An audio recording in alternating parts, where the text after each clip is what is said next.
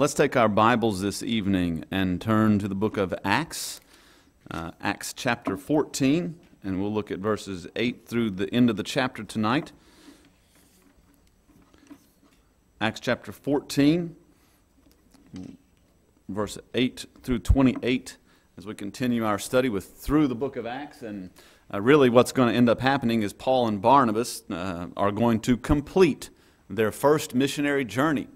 And they're going to complete what God, the work that God had called them to do. And as we look, they started out in Antioch, and then they sailed down to Salamis and to Paphos, and then up to Perga. And then they took about 100 mile as the crow flies, which doesn't mean it means a straight shot. But maybe, I don't know how from Perga up to Antioch was about 100 miles as the crow flies. And then they went over, and last week we found them in Iconium, and they were,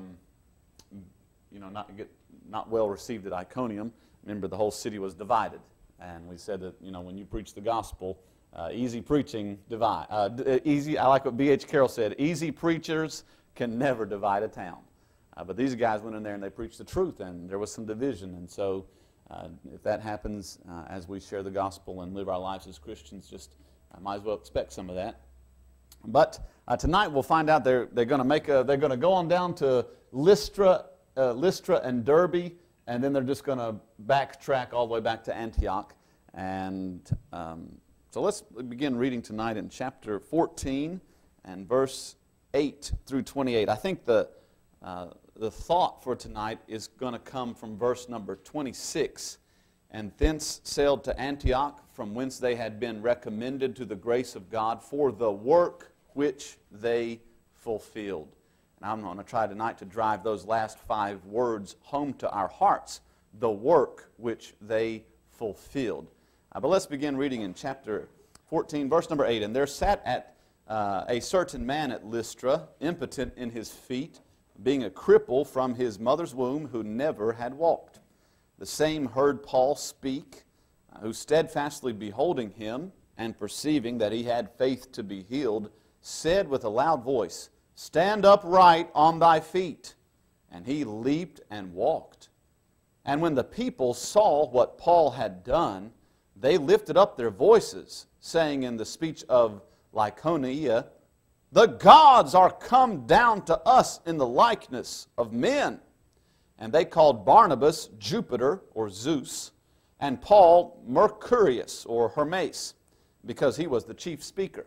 Then the priest of Jupiter, which was before their city, brought oxen and garlands unto the gates, and would have done sacrifice with the people. Which when the apostles Barnabas and Paul heard of, they rent their clothes. That's a sign in Jewish time of blasphemy. They rent their clothes and ran in among the people, crying out and saying, "Sirs, why do ye these things? We also are men of like passions with you, and preach unto you that ye should turn from these vanities unto the living God, which made heaven and earth and the sea and all things that are therein, who in times past suffered all nations to walk in their own ways. Nevertheless, he left not himself without witness, in that he did good and gave us rain from heaven and fruitful seasons, filling our hearts with food and gladness. And with these sayings scarce restrained they the people, that they had not done sacrifice unto them. And there came thither certain Jews from Antioch and Iconium, who persuaded the people, and having stoned Paul," how ironic, a few minutes before they want to hail him as a god. And now they're stoning him, trying to kill him. Strange this is. Having stoned Paul, drew him out of the city, supposing he had been dead. Howbeit, as the disciples stood round about him, he rose up and came into the city, and the next day he departed with Barnabas to Derbe. And when they had preached the gospel to that city and had taught many, they returned again to Lystra and to Iconium and Antioch, confirming the souls of the disciples and exhorting them to continue in the faith, and that we must through much tribulation enter into the kingdom of God. Just a side note, that does not mean the church is going through the tribulation. He's simply saying that as a Christian, you can expect not an easy sailing. You can expect some tribulation. You can expect some trials. You can expect some pressures. It really flies in the face of the prosperity gospel of today. There's a type of preaching out there that says that, you name it and claim it. Today is your day. God is all for you, and you'll not have any problems as a Christian. And yet right here, Paul goes to these folks and says, listen, there's going to be a lot of tribulation before we enter into the kingdom of God. Well, yeah. In fact, I just was stoned the other day. Yeah. Verse 23. And when they had ordained them elders in every church, and had prayed with fasting, they commended them to the Lord, on whom they believed. And after they had passed throughout Pisidia, they came to Pamphylia, and when they had preached the word in Perga, they went down into Attalia, and thence sailed to Antioch, from whence they had been recommended to the grace of God for the work which they fulfilled. And when they were come and had gathered the church together, they rehearsed all that God had done with them, and how he had opened the door of faith unto the Gentiles. And there they abode long time with the disciples. And so this passage is simply the story of Paul and Barnabas completing or fulfilling what God had called them to do at that time in their life. And that's what I want to get across to us tonight. Hey, are you doing what God has called you to do at this time in your life? That's a question. We all need to look in the mirror and answer, am I doing what God has called me to do? Am I fulfilling the work that God has called me to do? Well, in their case, some of the particulars for the work they were doing simply meant traveling around and sharing the gospel of Jesus Christ. As we see, they went from place to place. In Antioch down to Salamis, Paphos, all the way up, and they kept on going, and they went around, and they preached the gospel of Jesus Christ. Verse number 7 says, and there they preached the gospel. Folks, that is part of God's will for your life tonight. You and I are left on earth to preach the gospel, to share Christ with those around us. Had an opportunity last night, knocked on a young man's door, and he's visited the church before, and asked him, have you thought any more about salvation? If you died, do you know where you would spend eternity? And he said, well, I try not to think about that. I get paranoid. I don't like to think about that kind of stuff. And he said, a friend of mine the other day told me that if I don't believe Jesus died, was buried, and rose again, I'll go to hell. And he said, I don't really want to think about that. I said, well, let me share with you the gospel. So I got out the Bible, amen. And we went down the Romans road about man is a sinner. There's none righteous. No, not one. And the consequence for sin is hell. The wages of sin is death. Your friend was telling you the truth. And we took him to Revelation 21:8, and it says, the fearful and the unbelieving and the abominable and the whoremongers and the sorcerers and the idolaters and all liars shall have their part in the lake which burneth with fire and brimstone, which is the second death. I mean, that's what awaits people that do not anything about their sin condition. And the sins that they have committed, if you go through this life and you don't humble yourself and trust Christ to be your Savior, you're obligated to pay for those sins. And that person will pay for those sins in hell for eternity. And so we shared that with him. And then I said, but I've got good news tonight. And we turn back to Romans chapter 5 and verse 8, and it says, but God commendeth His love toward us, in that while we were yet sinners, Christ died for us. Took them across the page. Romans 6:23, the wages of sin is death. Romans 5:8, Christ died for us. The wages of sin is death. Christ died for us. The wages of sin is death. Christ died for us. I mean, I'm talking about hammer it home.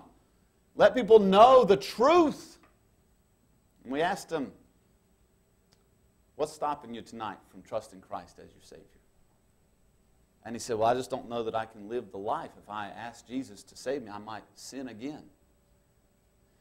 And I said, well, listen, once you receive Christ, you become His child. and you get the Holy Ghost. And you will sin again. Welcome to being a human. And that sin nature remains. It's not eradicated. There are some that would teach you, or from then on, you're sinless.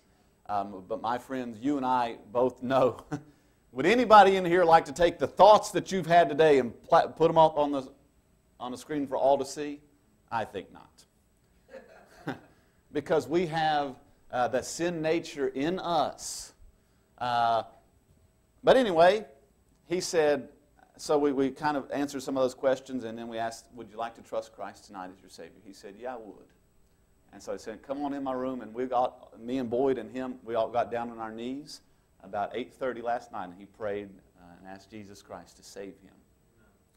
And it's worth it all, you know. That's what we've got to be doing. We got to get over our fears, and we got to trust the Holy Spirit, and, you know, just share the gospel with people. And don't worry about what's going to happen or what other people think. I mean, just check that stuff at the door and serve God. And do like they did in verse 7, and there they preached the gospel. And so they were completing their work. They were fulfilling what God had called them to do. And I ask us tonight, are you fulfilling that calling? Are we busy sharing the gospel? Taking the opportunities that God gives us to talk to people around us who are lost. They don't know Jesus. They're trusting in good works. And honestly, a lot of people, we live in 2017. It's not like it was back in the 1950s. A lot of people have never even heard the gospel. They have no idea of what is the gospel. I know this to be true because when I was being ordained, one of the pastors said, Brother Danny, what is the gospel? And I said, well, 1 Corinthians 15 talks about that, the death, the burial, and the resurrection of Jesus Christ. That's the gospel. And he said, you'd be amazed, young man, at how many people that are supposed to be ordained into the ministry don't know the answer to that. They don't even know what the gospel is. So, those are preachers. How much less the people that we meet from Kalamazoo, Michigan? They've never heard it. They may have heard about it or some kind of form or Jesus was on the cross, but I mean, they don't connect the dots. And you know the truth, and you have the truth, and God wants to use you. Listen to me tonight. God wants to use you to reach people for Christ. Little is much when God is in it. Labor not for wealth or fame. There's a crown, and you can win it if you go in Jesus' name. But then another particular fulfilling their work was they had to deal with the heathen culture.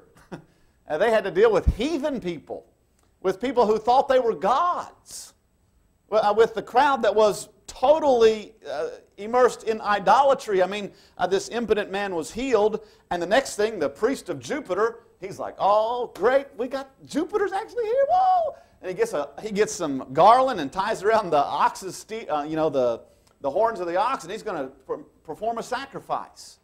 Now, this neat, I think it's instructive for us, a nice pattern for us to follow, that Paul and Barnabas didn't run out there and say, no, let me quote to you some Deuteronomy. They didn't do that with the heathen. Now, when they were in the synagogues, they did that because they had a nice starting point with the Jews. I mean, folks, they took the Bible, Paul did, and would make application directly. But here and also in Acts chapter 17, when they're in Athens, Greece, where it's totally idol worship, Paul starts from creation. Maybe this is a good way to start with people in Japanese. When you meet people from a totally non-Judeo-Christian type background, it's a good place to start. Hey, how did God form the world, or how did the world happen? Mr. Shinto man, Mr. Buddhist man.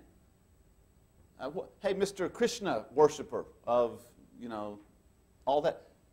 Maybe a good place for us to start basing it from the pattern in Scripture is, hey, have you ever considered how the world really began? But that would cause us, we need to know how the world began. It's not by some big bang. That's right. I was talking to Bo the other night, and he was saying, there's some guy who is an apologist, and all he does is he says, well, that's not what God said. Well, how do you know there was no Big Bang? Well, because God said there was no Big Bang. And that's all the reason that he gives, and it really frustrates the people. Well, how do you know that Buddha and those are not the real God? Well, because God said they're not the real God. The real God said that there's no Big Bang, and the real God said that those aren't gods. Well, how do you know? Oh, how do you know? Well, God said. and he just witnessed to people like that. And so maybe that's how we can do. You know, folks, tell you, the people that you run into, God created the world.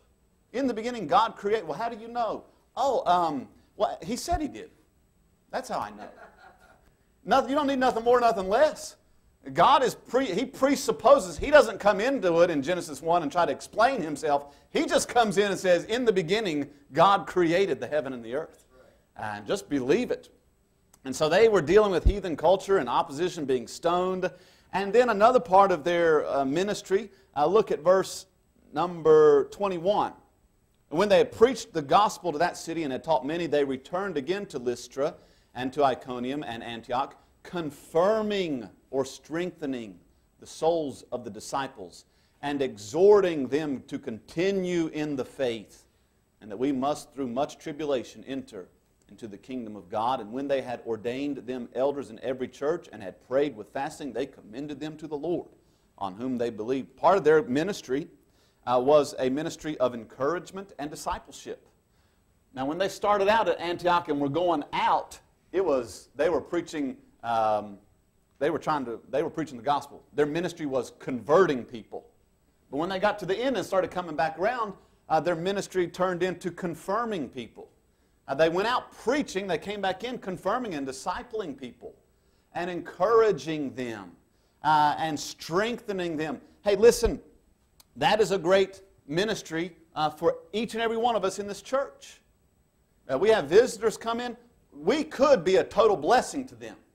I mean, you could make it every opportunity to not come shake my hand, but go shake the visitor and say, man, I'm so glad that you're here. Thank you for coming to church. This is a wonderful church. And just encourage them and exhort them and be the type of a person who's involved in discipleship and be the type of person that's involved in encouragement. What a necessary ministry that these guys fulfilled. That was part of they were completing the work of God in their life.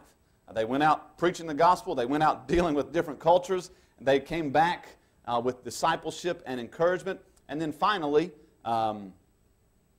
they reported to their sending church. Look at verse number 27.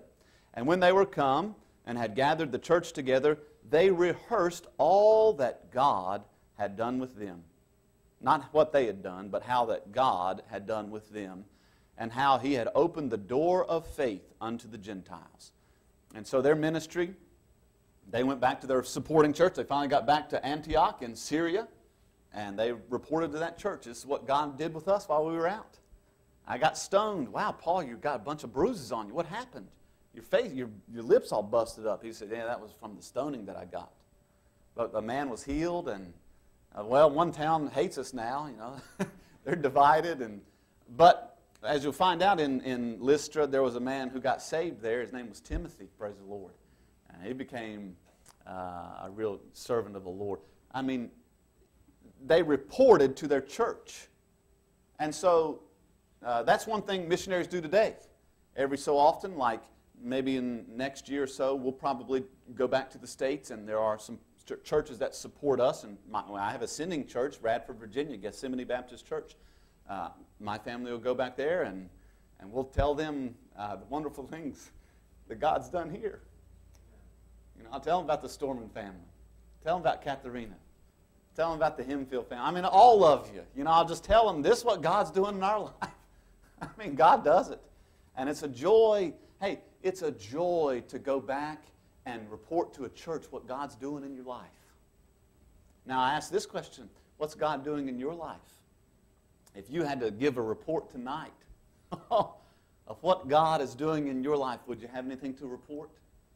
Could you say, this is what's been going on, or this is what I read in my Bible, or I'm really praying about this situation, or I saw God do this in a direct answer to my prayer. I mean, God is working. And we ought to be able to give those kind of reports, I think. I think that's just natural for the child of God. Not saying it's a bed of roses, folks, because he told those guys, you're going to pass through a lot of tribulation. You're going to have to go through times of testing, and you're going to have to go through pressure is really what the idea of the word is, a pressure. And we will go through some of that. If you haven't experienced it already, I mean, you know, it'll come, but God is faithful. That's a beautiful thing. Look, they trusted, verse number 23, and when they had ordained them elders in every church and had prayed with fasting, they commended them to the Lord on whom they believed. Now, we would probably look at that and say today, with our mission sense, we would say, well, you shouldn't do that. You can't let baby Christians take over a church. You can't do that. Well, whose way is it? Our way, or is we going to do what Paul did? I mean, they hadn't been saved long. And he came back through there and he commended them to the Lord. He turned them over. He handed them over to God. And he just trusted, he trusted that God had begun a good work in them and would fulfill that work. And these people knew God, and they had repented of their sin. They turned from following Jupiter and Mercurius, and now they trusted in Jehovah, in Jesus, which is called the Christ, the man of Nazareth, who died once and for all on Calvary for their sin. They had a relationship, and the Holy Spirit lived in them, and he simply prayed with them and commended them, gave them over, handed them over to the Lord. And he trusted that God would do a work in their life. And so that's what these guys were doing, and they were fulfilling. I like verse 26, those last 5 words there, the work which they fulfilled. The work which they fulfilled. Well, what of it? Well, I ask this question and we'll be done. Do individual Christians have a work to complete? Do we have a work to complete? Now, some would say that no, an individual Christian does not have any responsibility. And the reason I say that is because a lot of Christians, it's not what they say, but it's more what they do. And their actions speak louder than the words. Oh yeah, I'm a Christian. Well, what are you doing for the Lord? And it's cricket, it's quiet. And so by not doing anything, it's almost saying, no, I don't believe there's any responsibility to a Christian. I don't believe I have anything to do.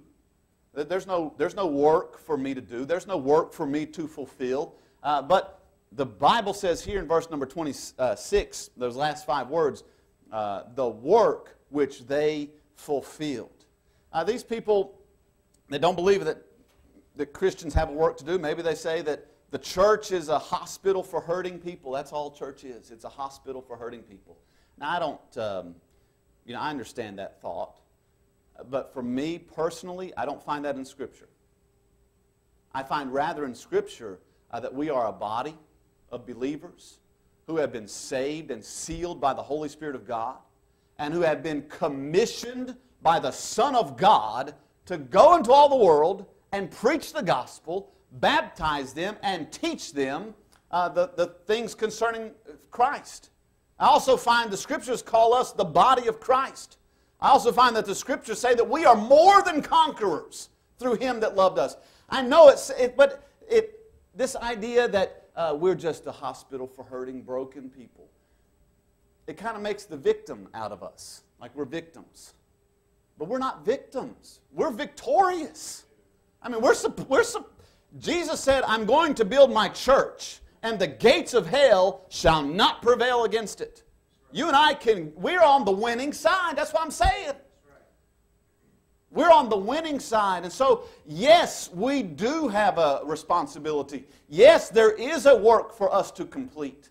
The church, yes, we're here to help people, and we do that. But I don't want Yokota Baptist Church to get into this mentality that we're just victims, because we're not victims. We are blessed of God, called of God, commissioned, hallelujah, by the Son of God to do something for the cause of Christ. Others say, well, the Christians have work to complete, maybe, but I'm just so busy. I just don't have time to do anything. With work, with school, with whatever, kids, I just don't have time to do anything for God. And therefore they say, well, no, I don't have any responsibility. I don't have a work to do. But I say, yes, you do have a work to do.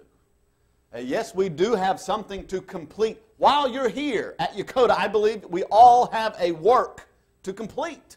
And the Bible says over and over, redeeming the time. Redeeming the time. Wake up. We have, each of us have 24 hours in a day. And we all have the same amount of time, and God wants us to take that time and to redeem it and use it to serve Him. Jesus said in Matthew 6:33, but seek ye first the kingdom of God and His righteousness. And all these things, they'll be added unto you. God will take care of all those things. But first of all, seek God. Others will say, well, does a Christian have really a work to do? Well, I don't know. I have no ability. Maybe some people have work to do, and maybe God calls them to do something, but I'm just unable. I don't have any abilities.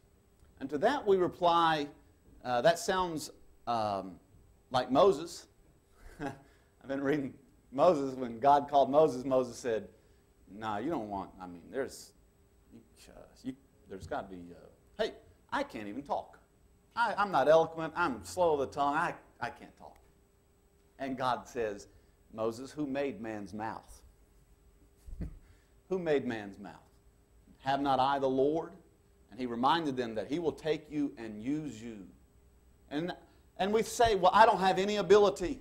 Well, I want to remind you that in 1 Corinthians, Paul specifically said God chooses that kind of person. He chooses the weak. He doesn't choose the mighty. He doesn't choose the brilliant ones. He chooses just the people that are just available. And He uses them, God uses them to confound the world. And He takes that person who's, I don't have any ability, I can't do anything. God takes that person and uses them as His servant, and He wins people to Christ. And He disciples people. And He shows that man is not to glory in man. That if any man is going to glory, let it glory in the Lord. And God takes folks and uses them that way. So yes, does a Christian have a work to do? Do we have a work to complete? I say absolutely. And I don't know what your work is. That's between you and the Lord. I only say I know you have a work because if you're saved here tonight, the Holy Spirit has gifted you at least one gift. But I believe probably more than one gift. And God has gifted you, and He wants to take you and use you in this local assembly to do whatever He's gifted you. And just do it with all your might. God, I know, has called me to preach, so I'm going to preach. That's all I know to do. God's called me to preach, so I'm going to preach as faithfully as I can with the grace of God and with His help. But that's what I'm going to do. I'm going to preach. Because that's what God's called me to do. And you have to do whatever God's called you to do. And just do it. Do it. Does a Christian have a work to complete? Absolutely. Absolutely. So that one day we can say like Paul, I have finished my course. Forgetting those things which are behind, I press toward the mark for the prize of the high calling. And the Bible teaches that one day we're all going to give account for what did we do. The fact that we're going to have to give an account implies we've got something to do. If we don't have anything to do, I know you don't have to give an account. I didn't ask you to do anything, so no. But it says, then every one of us shall give account of what we did. And I like Paul and Barnabas. The work which they fulfilled, they did it. And God help us just to get alone with Him, walk with Him, and do what God wants you to do. The will of God is not distant, it's daily. And in the times where you're still, I don't know what God wants me to do. Well, here's 5 things you can do. And I preach it all the time, but you do these 5 things and you wait on the Lord. Number 1, read your Bible every day. Read the Word of God. 2, pray. Spend time in prayer. I like to read the Bible. When I read something, and it speaks to my heart, I stop right there and I talk to God about it. That's praying. And ask God for things. 3, tithe your income. Tithe your income. Do that. Whatever God gives you, take 1/10 of that, at least 1/10 of that, and give it. And God loves a cheerful giver, so might as well just give 90%. But I do know one guy did that, and he became a multi-millionaire. But he decided he was going to tithe 90%. He was a large equipment operator. J.R. Letourneau, I think was his name, Letourneau. He decided he was going to give 90% and keep 10. And he became a millionaire, multi-millionaire. But read your Bible, pray, tithe your income, go to church, be in church. I mean, don't forsake the assembling of yourselves together. Just be there. Use going to church as an encouragement. You can be encouragement to other people. And when it's not all about you. I mean, Paul and Barnabas, they went back to them. They were strengthening and they were confirming and exhorting one another. And God wants to use you here in this place. Because people need encouragement, do we not? We go through tough times and things don't work out like we think. And we got stresses here and this ain't going right. And it might just be God's going to use you, put a little grin on your face and shake a brother or sister's hand and say, "Brian, good to see you." You know, God will work in your heart. Read your Bible, pray, tithe your income, go to church, and finally be a witness. Tell somebody. Pass out a gospel tract. On the way out tonight, put them in your pocket, or I would suggest getting a man purse if you're a man. It's a good thing. Still no? Still no. All right.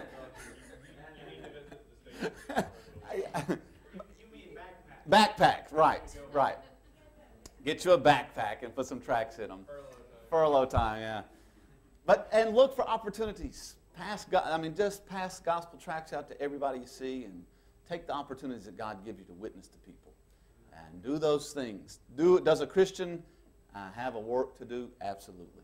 Absolutely. And these guys here then sailed to Antioch, from whence they had been recommended to the grace of God for the work which they fulfilled. Are you fulfilling the work God's called you to do? Let's pray. Our Father in heaven, help us, Lord, to realize that you have a work for us to do, that you've called us and gifted each and every one of us to do something as members of your body here on earth. And God, help us to fulfill that. Help us, Lord, to be busy and to put priority where you would put priority on our lives, Lord. And may we seek to please you. We ask that you'll bless this time of invitation. Help us to just simply draw closer to thee. In Jesus' name we pray. Amen.